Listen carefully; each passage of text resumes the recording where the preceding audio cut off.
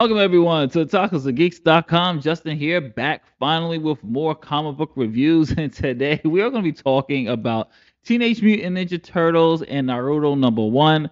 And TMNT has just been doing a lot of crossovers.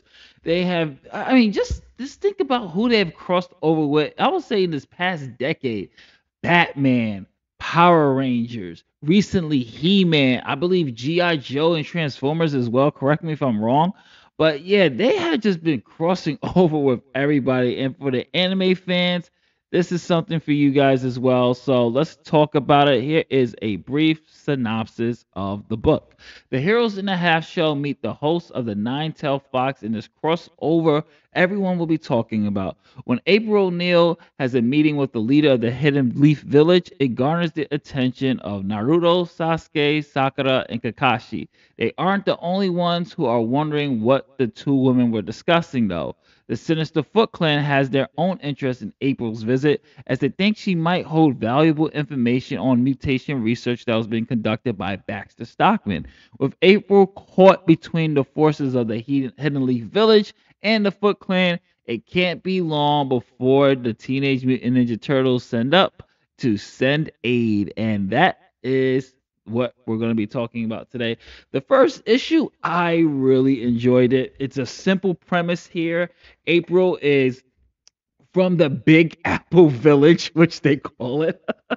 She's from the Big Apple Village, and she had a meeting with the Hidden Leaf Village leader, and now their mission is Naruto, Sasuke, Kakashi, and Sakura. Their mission is now to get April back home. Unfortunately, they are run in by the Foot Clan, and let's just say the rest of the issue is nothing but action packed.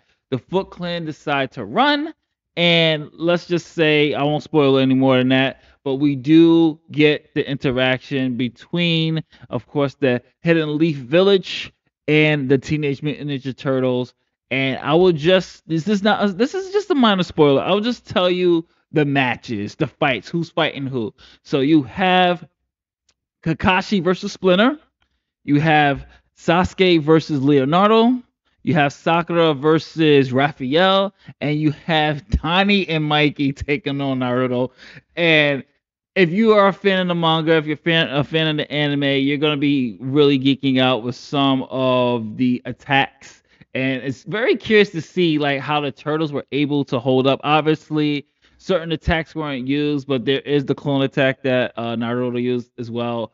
And I thought it was really fun. It was a really fun issue. I like the art style of this. I like to see where this is going. The Turtles crossovers usually do a really good job. I really think they always nail it and knock it out of the park with this. But for this particular issue, it's just a really kind of an introduction, and in the ending makes me wonder how Kakashi really is tied up in this, because there's something that happens at the end where I was just going, hmm, did someone train or did they cross paths with a certain character? So I really liked what they did with this. It's an action packed adventure so far. Not too much in the plot or story driven. They did give you a little exposition on why April is there, because what Baxter Stockman's trying to do is trying to obviously do another experiment in terms of mutation, and he's thinking about the Hidden Leaf Village, and there's little things in there that I won't get into because it'll be considered spoiler. But overall, folks, I really love the art style. I thought the dialogue was true to at least the Teenage Mutant Ninja Turtles, and I would say some of the manga too. The dialogue was just really nailed the characters here. So I'm gonna give this a read it, folks. I really had fun with this. Definitely check this one out. This is Justin from otakusandgeeks.com. If you like what we do here, don't forget to like, share, subscribe, hit that notification bell. Helps out the channel tremendously. And if you like what we do, hopefully we'll earn your subscription, my friends. And I'll catch you on the next one. If you read this crossover, what do you think about it? Comment below, let me know. And what is your favorite TMNT crossover? I can't talk today for some reason. What is your favorite turtle crossover? Is it Batman? Is it Power Rangers? Is it, I believe they met G.I. Joe. Correct me if I'm wrong.